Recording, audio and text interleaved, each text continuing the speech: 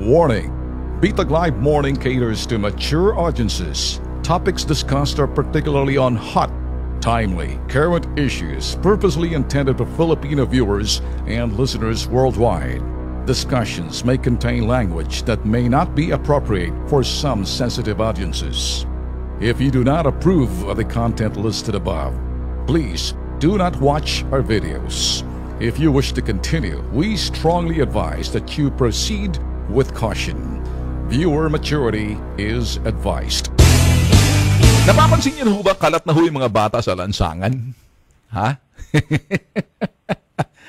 At napapansin niyo na ho ba may mga iba ho dyan na talagang sumasampa pa sa mga jeepney para sumabay and sila ho ay namamasko. Aha. Kaya kung kayo ho'y talagang don't be surprised na talagang makikita niyo yung mga katutubo ho na bumababa pa ho yan sa ibang lugar ho tulad ng Olongapo or Zambales. Para lang ho rito sa mga mamasko sa Maynila, marami na ho yan. Creative ho sila. May mga daladala ho sila, mga tambol. Kung minsan kumakanta ho yan. Iba naman galing ho talaga, mga badyaw galing sa Mindanao.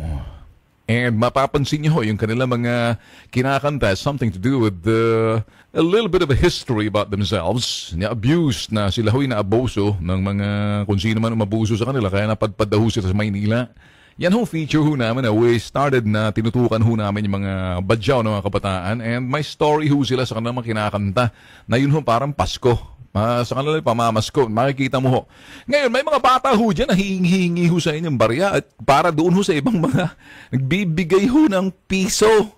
Nulukin niya lang ho pag piso kasi unang-una baka sasama ng loob. May insulto ho kayo sa mga bata tapos bibigyan nyo ng piso. Sus Mariosep, baka ibato pa sa inyo yan. Kaya don't do it. Dulukin nyo na lang, itago nyo na kasi kung hindi, naku patay kang bata ka.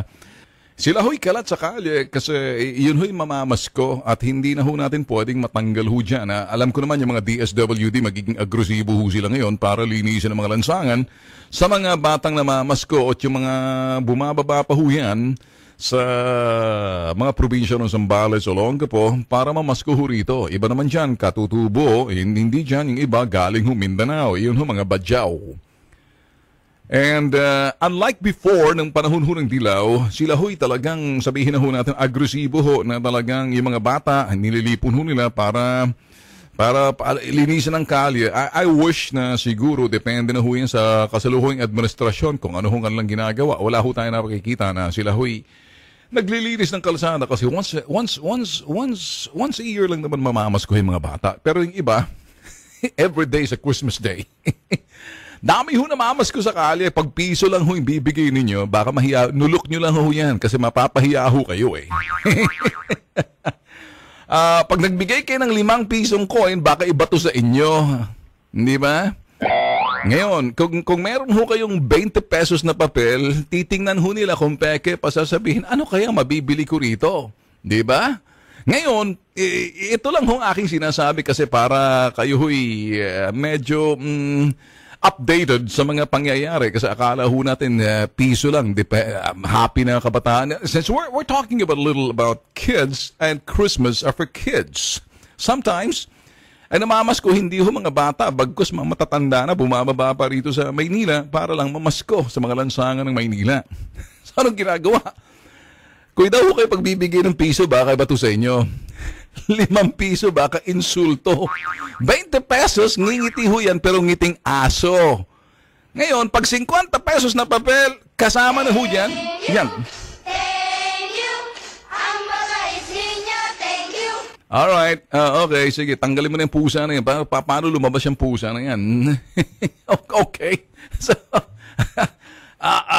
bear in mind, kapag nagbigay ho kayo ng 50 pesos, ang inyong maririnig may kasamang ngiti kasi 50 pesos papel. Alam ho yan ng mga bata at matatanda. Kanta! Tira! Thank you! Ang mabait ninyo, thank you! Pag 50 pesos. Pag 20 pesos, may panghalong nakangiti na nakaka-insulto at nakakaloko. Ang tanong, anong mabibili ko rito? 5 piso, pagbigay mo, abot, sabay sibat, kasi kung hindi, tatama, babato sa'yo. Biro lang, boss. Oh, by the way, alam niyo naman, may mga inaanak ha, Mhm. Kung kayo'y pupunta ng abroad at mamamasko ngayong Christmas season, baka nakalimutan nyo na akala ninyo pagpasko, pag wala kayo rito, makakaiwas kayo mga aginaldo. Hindi, pagbalik nyo, kaya nga kayo naging ninong eh. Para huwag nyong kalimutan sa araw ng Pasko. Mahirap po yun. Maraming iba dyan talagang sinasamantala ang pagiging kumpare at pagiging ninong na ang inaanak mo matanda na. Sus Maria Josep, mabuti sana. Mga ginaldo. Ay, ganun talaga sa Pilipinas. Only in the Philippines.